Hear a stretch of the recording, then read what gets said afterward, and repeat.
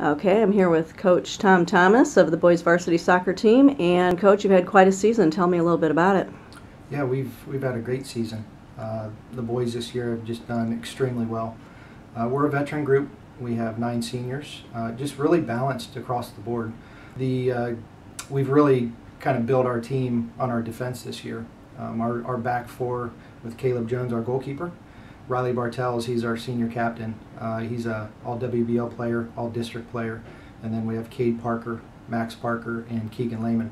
Those guys have broken all kinds of school records this year. And we've kind of built our team on that defensive strategy.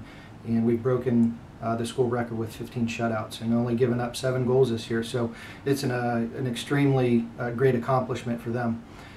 Also, you know, the guys it's a veteran team. We only lost 1 senior from last year's squad, and they've just kind of gelled throughout the year. And you know, to their credit, they're all buddies.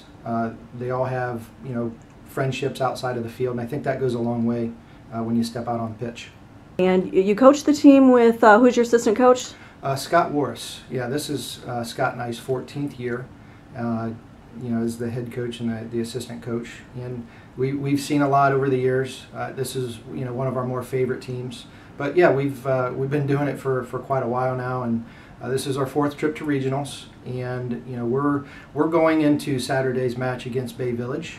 We saw them in 2015, 2 years ago, in the regional final. And in this year, you know, we're going in there expecting to win. We have a lot of confidence right now, and hopefully, you know, our boys are going to be ready to play on Saturday night. Well, I think so, Coach. And hey, thanks for talking to me today. Good luck. Thank you.